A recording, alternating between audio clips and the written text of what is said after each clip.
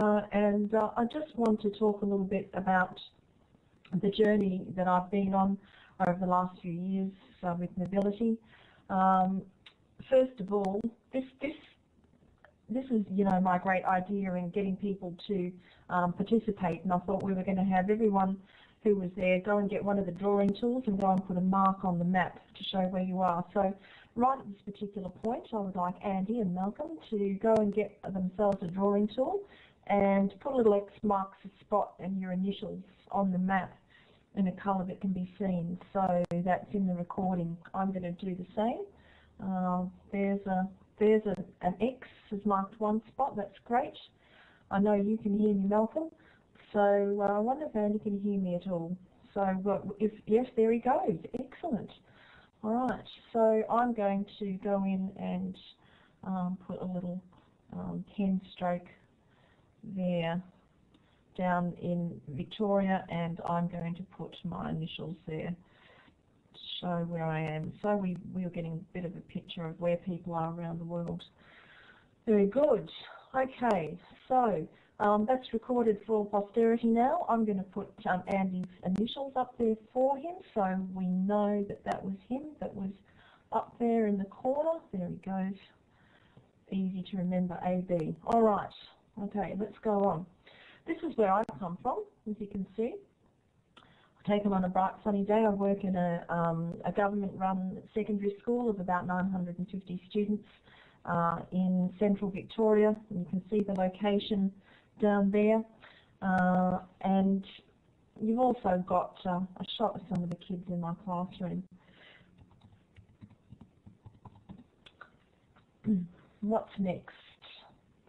Where did this journey all begin? This one slide here is usually something that I can spend a whole afternoon talking about, but this whole use of mobility in our schools started with writing a new curriculum program called Personalising Learning, in which we rewrote the curriculum and combined together a number of subjects in order to work on these four pillars of learning, the learners being central, using more e-learning, to give kids a love of learning and to get them to work into communities. And there's a whole curriculum behind that, but an opportunity came along using StudyWiz.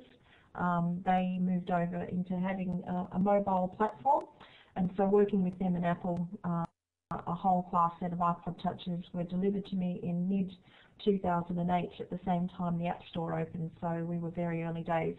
And what the beauty of it was the mobile device was ideal for personalising learning and giving every student their own personal learning device.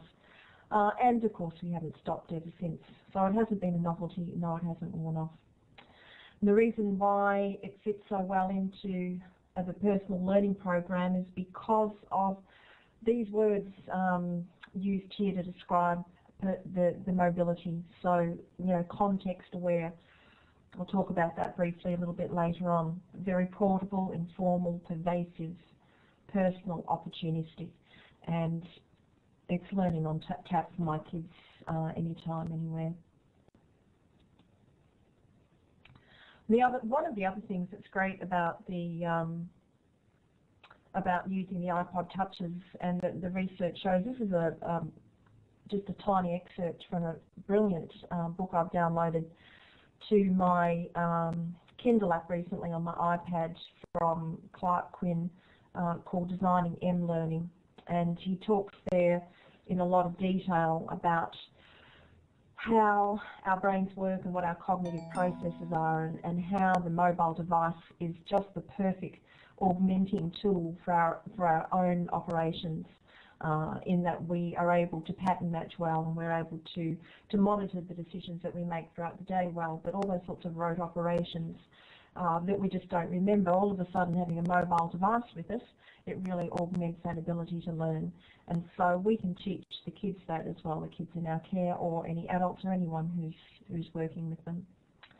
Now at this particular point, I was going to run a bit of a poll. And I was going to put the results of the poll up here on the slide, but if you can see over there, you've got a choice of A, B, C and D.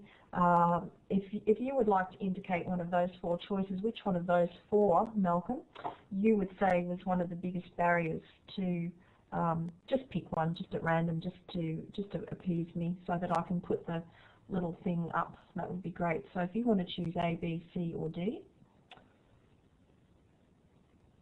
and you do that just by clicking on the letter down over here, and that will go up there. So I'm wondering if you can hear me. Oh, you've got D. That's excellent. And you know, I am going to pick something myself just to make the graph a little bit more interesting, and I'm going to go with this one here, and then I'm going to bring those results up so that we can see those results on the screen. And so my idea was to run that poll and see what the poll isn't going to be great, but perhaps people who are looking at this later on can have a look at one of those. And I was going to do a second one as well. What about any of these things here? Unfortunately, that image is moved as the slides have been uploaded, so that choice D was learning or distraction. You know, is there a concern? Is it a learning tool or a distraction?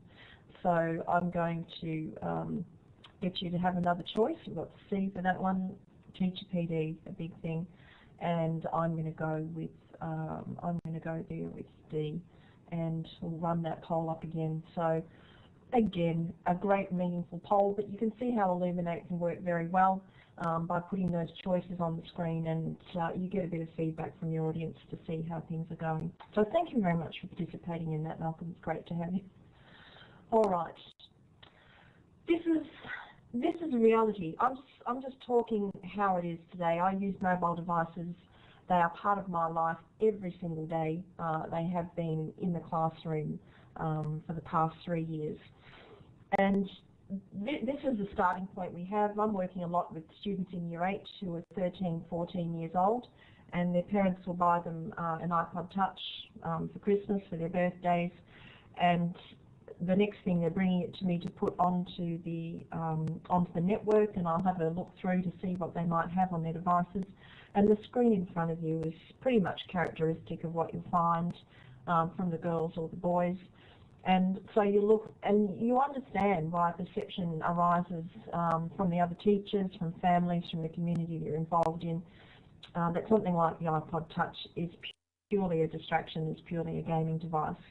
And so we really need to change that perception by using our professionalism as educators and, you know, our so-called ability, you know, in the year 2011 to integrate ICT into our teaching and learning, and yet kids have got devices in their pockets, and this is what we're letting them use them for, and our only answer to it is banning them. And I think that's a real shame, and that's very much what I'm part of here in Australia and around the world, is changing that perception. And it's added to by this, and I haven't pulled any punches here. You know, this is the kind of thing that I have in my school, with arguments in the classroom and the playground all the time, now being carried on to the mobile devices or Facebook, of course, when they go home. But I mean, let's get real about this. Before mobile devices, it used to be a pen and a piece of paper, didn't it? It used to get passed, didn't it, secreted around the classroom in your hand until the teacher finally intercepted it and pulled it out and had it in front of them. So there's absolutely nothing new under the sun here, and we certainly didn't remove pen and paper from students in order to manage that situation. And so this is what we find with mobility in our kids in the classroom. They've all got them in their pockets at all times. They're always messaging. They want to listen to music. They want to play games. They want to use them inappropriately. And as a general rule, they're completely unaware of how they might be used in education. Well, this is our starting point, and I'm sure this is a starting point for many people around the world who might look at this presentation. This is where the teachers are coming in. Some are completely anti-mobile devices. Some get the idea that you can let kids listen to music in class, or they can check the time, or they might use it as a calculator. And if you ask them, they'll be the 3 main answers that come up.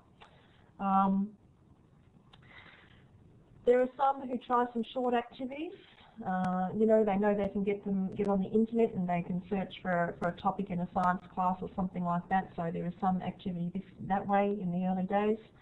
And then there are some who are really keen to have a look at broadening the scope of these devices and using them in the learning. But when it comes down to administration, it certainly has the IT departments in schools scratching their heads, and it really takes someone like me or someone with a lot of time. Well, I haven't got a lot of time on my hand, but someone who's really prepared to make this work, to set up iTunes accounts and sync things, etc. So that's something certainly to consider in your locality, whether it be a school or any other institution. And what do the families think of it? The families think, okay, then I'm going to buy my kid a mobile phone, I'm going to buy them an iPod Touch. In Year 8 at Shepparton High School, still every day, including today, including yesterday, I have kids coming to me with new iPod Touches to be put onto the network, which I do at lunchtimes. It's a lunchtime job that I have. You know, I'd say we're somewhere between 30 and 50% of the kids owning their own devices outside of what we have at the school. And if I can just come back to what we're doing at the school at the moment, we had one-to-one iPod Touches in 2008 and 2009 for my class in Year 8 to do a lot of research. And then we moved on and we use 2 class sets at the moment across the school, and they can be borrowed out by anyone.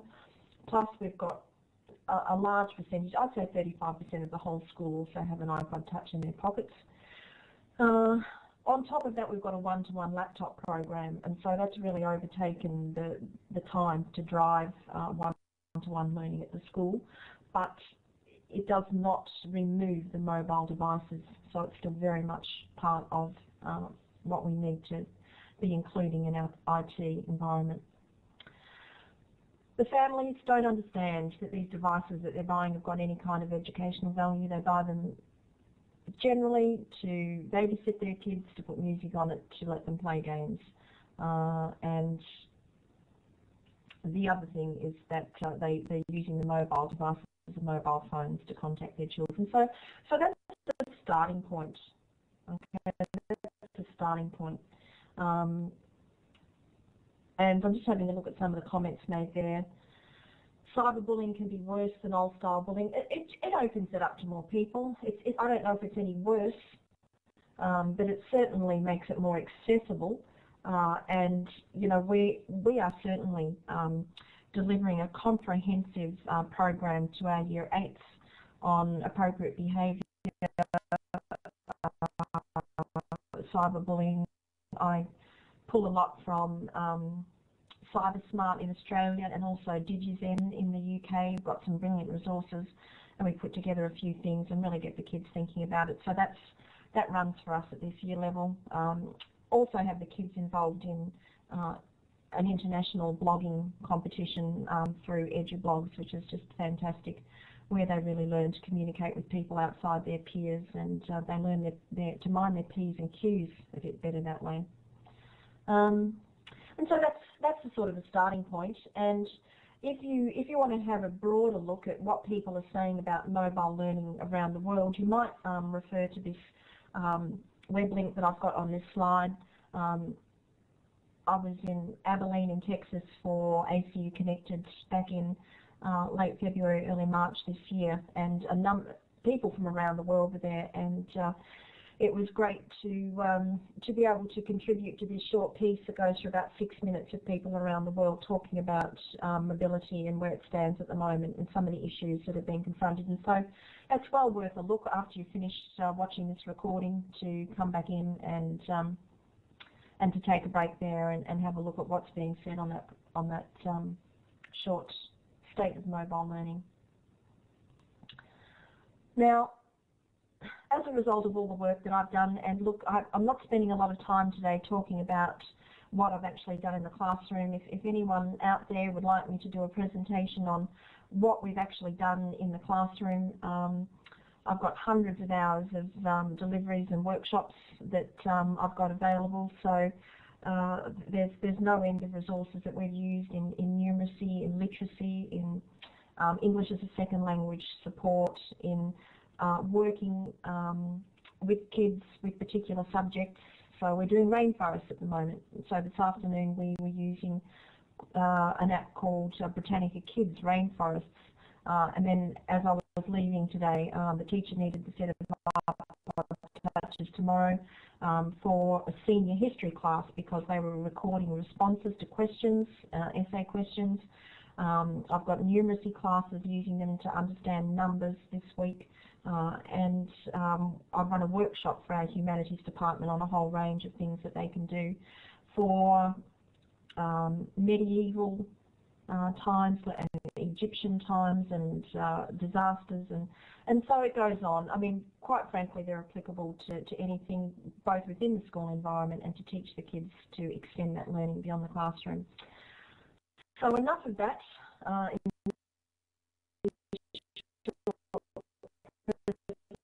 Presentation tonight. I'd like to introduce you to some of my great colleagues around Australia. We all met on Twitter probably during 2009.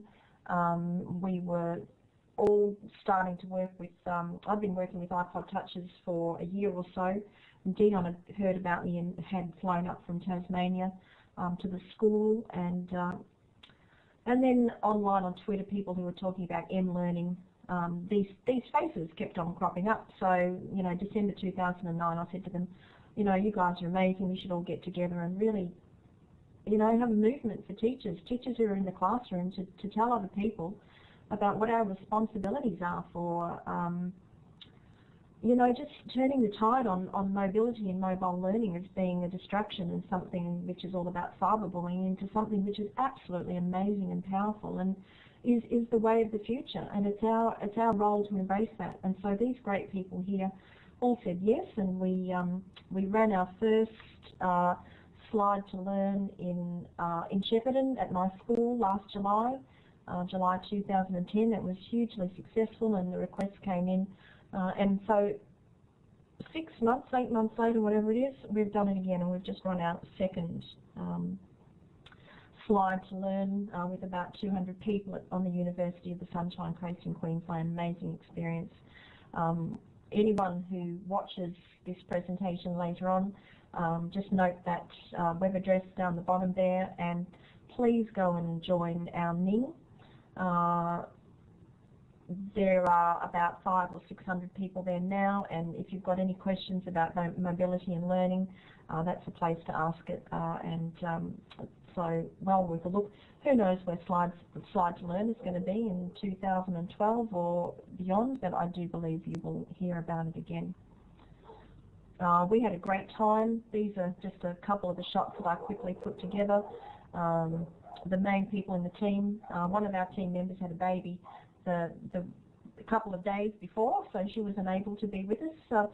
But we've also really taken on board and befriended Tony Vincent from Learning in Hand over in Arizona in the States, and he flew over from America, and we all stayed together, and he presented a number of sessions and was part of the workshops there, which was brilliant. And we also had a lot of international presentations as well. That shot up there in the back corner, you can see, that was brilliant. That was me just in training and setting up for a workshop with Dr. William Rankin, Bill Rankin from ACU in Texas, and also with Abdul Chomhan from ESA Academy up in Bolton in the UK, who were doing presentations for me via Skype or iChat at different times. But it just so happened we were all online at the same time, and so that shot there is me in Queensland with Bill in the UK and, Abdul in the UK and Bill in Texas all at the same time, which was just amazing. And there's just a bit of a panorama of some happy folk there. So get onto the Ning, have a look. It's the place to be, certainly in Australia, for discussions on mobility and learning.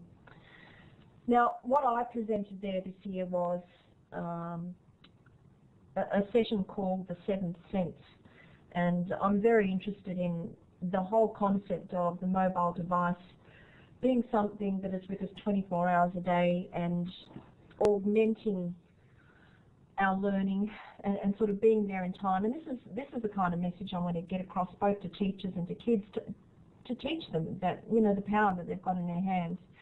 And again, I'm not going to go into much detail on this session today. It went for half a day. It could have gone all day, and we talked about all means of contextual learning and the ability to sense and to bring in data to the mobile device to augment your learning. If you've ever got any more questions for me about that, please don't hesitate to contact me. Some of the ideas that I went about were just understanding mobility, because there's a lot of perception from people who are first looking at it, trying to scale down learning programs so that they fit on a small screen rather than a large screen. And if you're looking to do that, you're missing the point altogether, just absolutely altogether. And so that cartoon from Float Mobile Learning, they've got a great website. It's not a choice between do you use the computer or the mobile device, because the mobile device creates a whole different context for learning altogether. And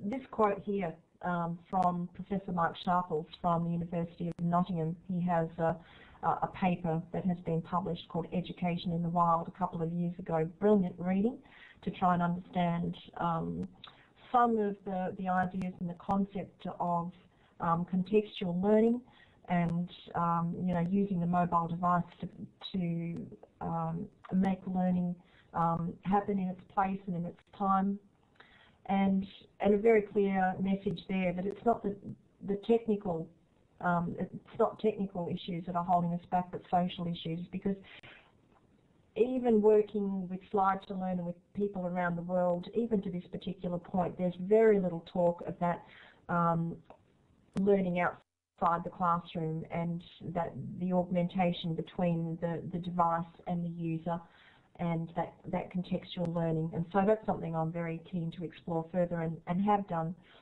with that work there called The Seventh Sense. Again, any more questions on that in the future, please don't hesitate to ask. I met Mark Sharples a couple of years ago in Orlando in Florida at mLearn, and it was an absolute privilege to talk to him, and hope to get up to Nottingham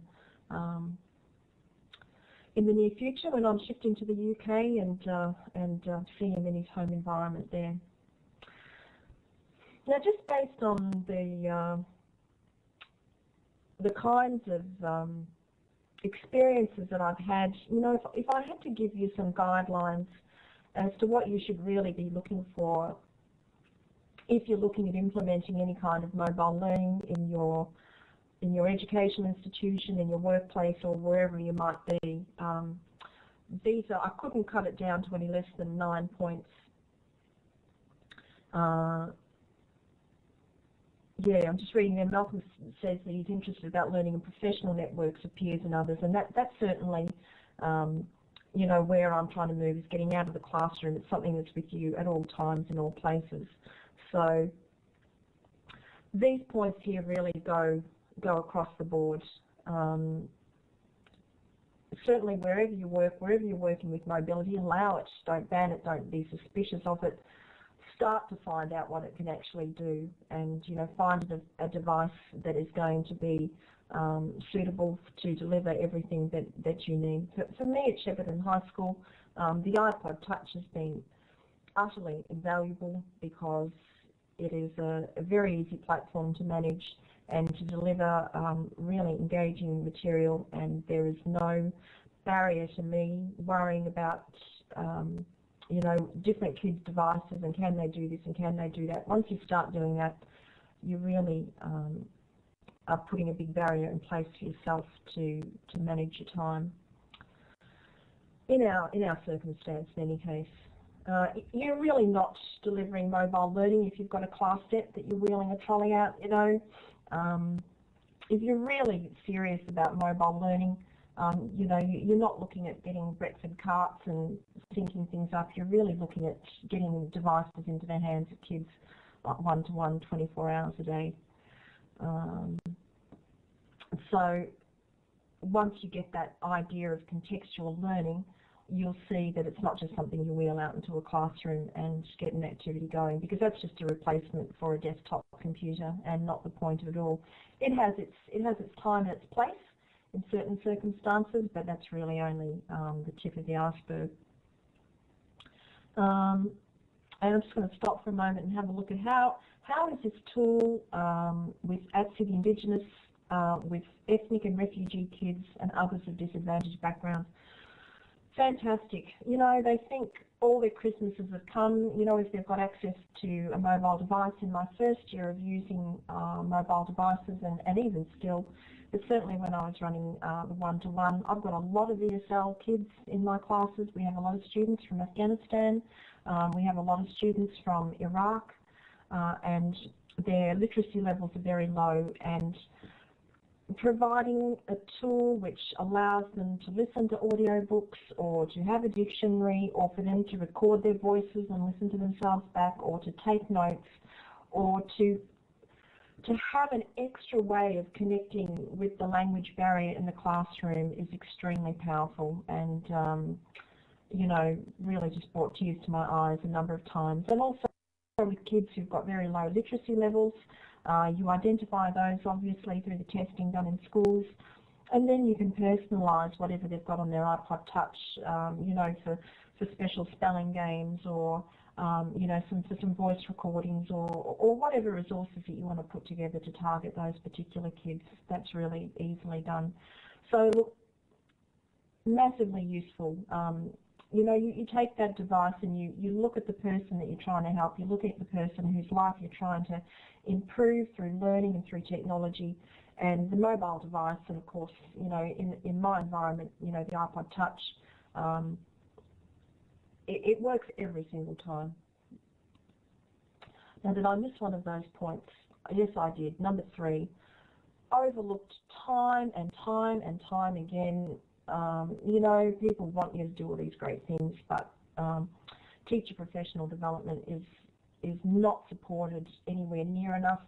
And I think, you know, what people don't get their heads around in schools is that they're trying to find big blocks of time to release everybody to have a workshop. And that's, we all know that that's pretty much impossible. But, you know, even in my school and many schools that I've visited, you know, a solution to that is to employ somebody in the school who is freed up from their teaching load and whose responsibility is to go around and target individual teachers and do that sort of just-in-time learning and help them prepare for their classes, or help them put together some project-based learning, some challenge-based learning, some ideas using the mobile devices. And it's much more accessible that way. I would like to see schools around the world seeing the value in that, and, you know, seeing the value in 30 periods a week, which is our timetable, that someone is employed to work with other teachers to serve that purpose. It's a shame that that's not seen as a value in many cases, and we're always talking about running out of you know, PD time. You know, that's just one thought that I have. I've seen that in a few places that I've visited around the world. I remember visiting a small Catholic primary school in San Jose in California, and working there, the Holy Spirit School, with a gentleman called Jonathan McCart. And the school had decided, you know, that he was valuable enough to employ full-time to work with teachers to implement, you know, one-to-one program in their school. And the result was brilliant, and quite frankly, I think more people should do it. Some other points: textbooks and books being on the book list. You know, there's a major change underway at the moment. We're not all the way there, but it's certainly something that you don't want to take your eye off the ball. You want to think of a strategy. You know, whether you're moving things onto student-owned notebooks, or whether you're going to use iPads, you really need to keep your eye on the ball and what's going on with the publishing world, and having a look at how that fits into your strategies. You need to break down the perceptions that your community has. As I pointed out earlier, that the devices are for games and for distractions and for bullying. Once you show them something else, once you show them something different, they start to say, well, you know, you know, maybe it could be good, and they start to see their kids talking about their devices in terms of what they're learning in the classroom. But it's our role as educators to turn that around, you know. So, you know, we've got to stop banning things, and we've got to start taking that approach. We're just going to stop for a minute and have another read of Malcolm's questions, and he says, what does the research say about critical success factors for introducing new tech and pedagogies into school systems beyond innovators and early adopters? Well, this is what I'm telling you here. These 9 points, I put these up at the beginning when we introduced Slide to Learn in Queensland there a month or so ago, and, you know, people, you know, copied them down. This is a collection of the suggestions that I'm making that you should have a look at based on that research. And Danny says their research says reliable technology, so it will always work. And I'll tell you what, the iPod Touch always works, all the time.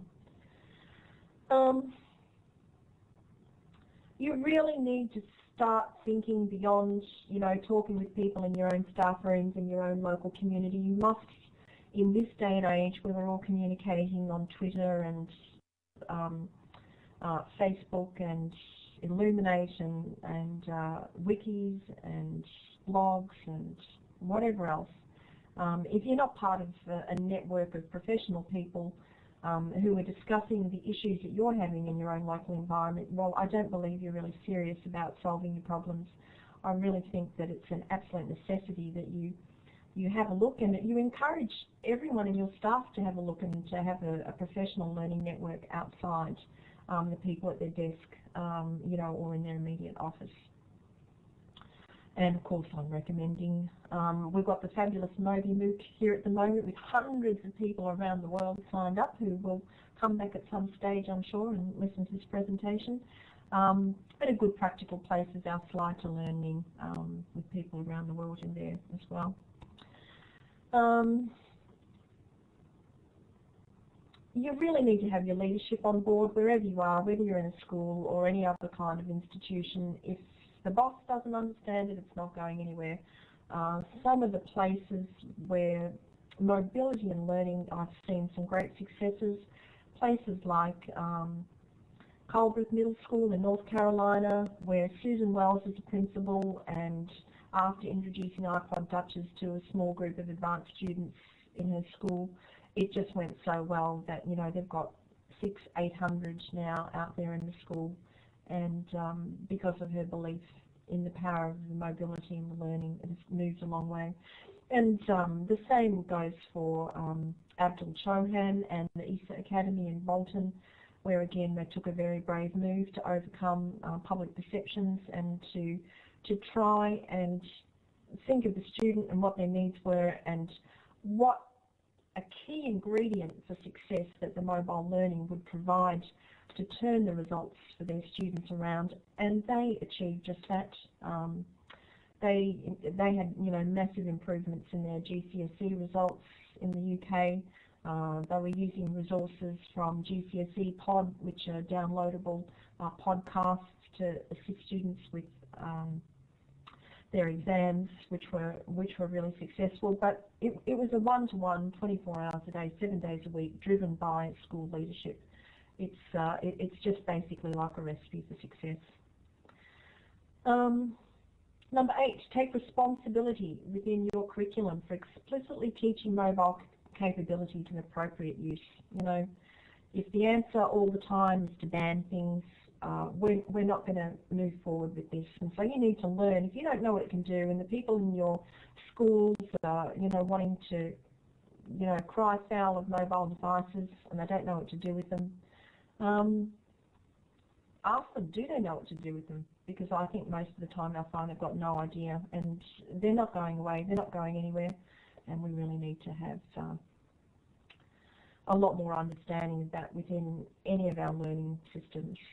And the last point, and this will link in with what Malcolm wants to do, and the next generation of mobile learning is all about peer-generated content, linking into cloud resources, of course, augmenting the learning, contextual learning, which is learning which provides extra multimedia resources or searchability or connectivity or collaboration in a place that that person is, whether they're geocaching or whether they're in a museum or an art gallery, or whether they're on some kind of, expedition which is making use of the sensors in the mobile device, or projecting some kind of augmented reality onto something in the real world to gather further information about that object.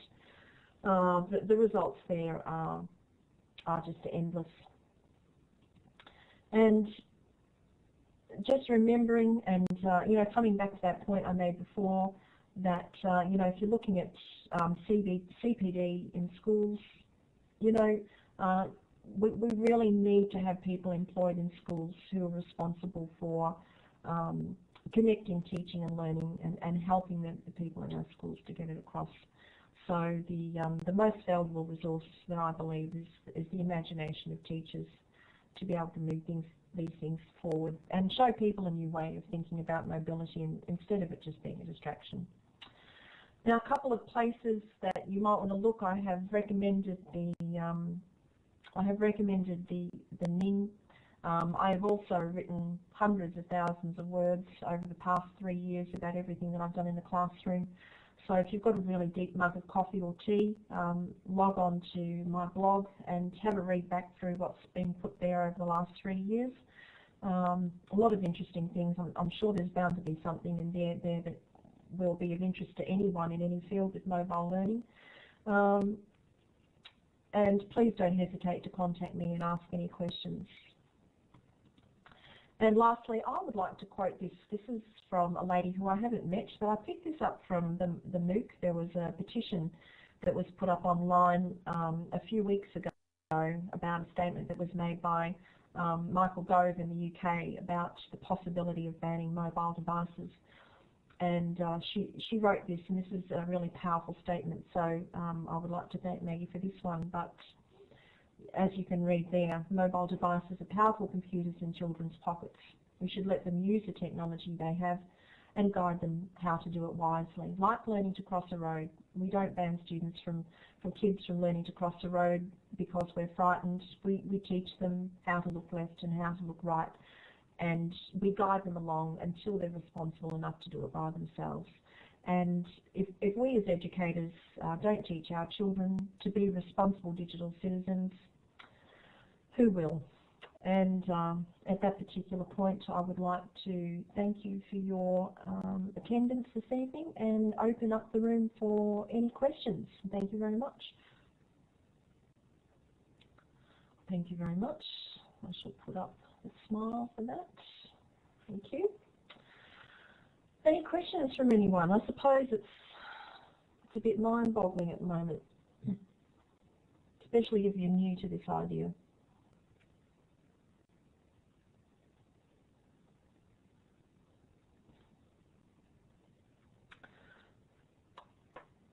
Okay, so a couple of things. I'll do the blog one first because that's quick and easy.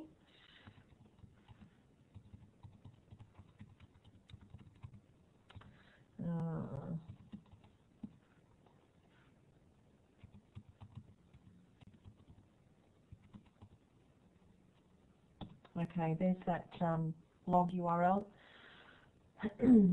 What would I do differently if I did it again? I would... the difficult situation I found myself in was we started off with the mobile learning, and then we had a big push from our federal and our state government to deliver one-to-one notebook computers in our school, and that became a very big focus, and so the power of mobility was actually lost. I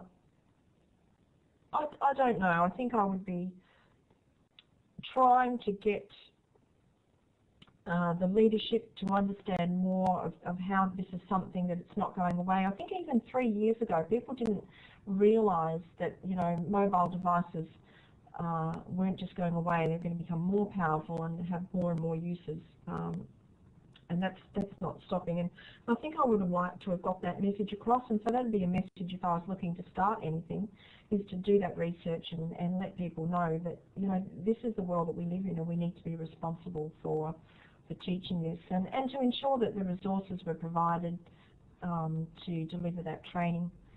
In terms of working with the kids, you know, I'm really proud of what we've done and what we've achieved and what we've learnt through applying it in different ways.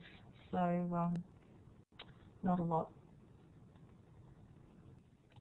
That's great. Thanks very much. I've got that. I'll go and look at both that now. Well, thank you, all of you, for joining us this evening, and please put the word out to anyone else who might be interested in this presentation, and I'm sure Andy will post out where people can get it from the MOOC. So thanks very much for your time this evening. Good night.